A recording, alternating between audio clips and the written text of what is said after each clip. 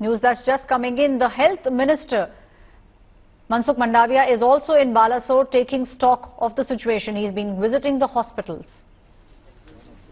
Mansukh Mandaviya is now visiting AIIMS Bhubaneswar and taking stock of the situation, meeting the survivors and also meeting the family members of those who lost their loved ones and also the family members of the survivors.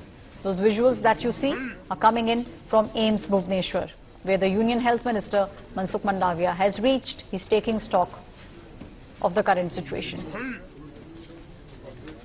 My colleague Apurva is now joining me on the story. Apurva, it seems like all the union ministers have now fanned across the site where the accident took place. Railway Minister Ashwini Vaishnav, Dharmendra Pradhan, and now we have the Union Health Minister visiting AIIMS Bhubaneswar.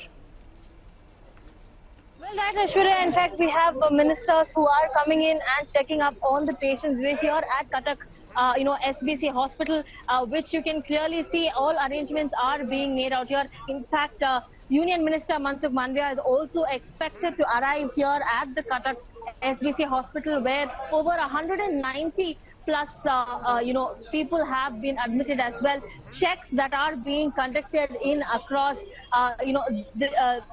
the helplines that have been set out to ensure that people are able to find if their loved ones are in fact who have been admitted here and are being treated for their injuries. What we do know is Mansukh Mandaviya has also gone ahead and visited AIIMS Bhubaneswar, where he has met with the families of the victims who had unfortunately died in this tragic accident there. He's also expected to arrive here and speak with the families and visit the patients themselves who are being treated in the ICU wards as well as the emergency wards right outside the Cuttack SBC hospital where we are at. And it's also being told that over 190 people have been admitted here.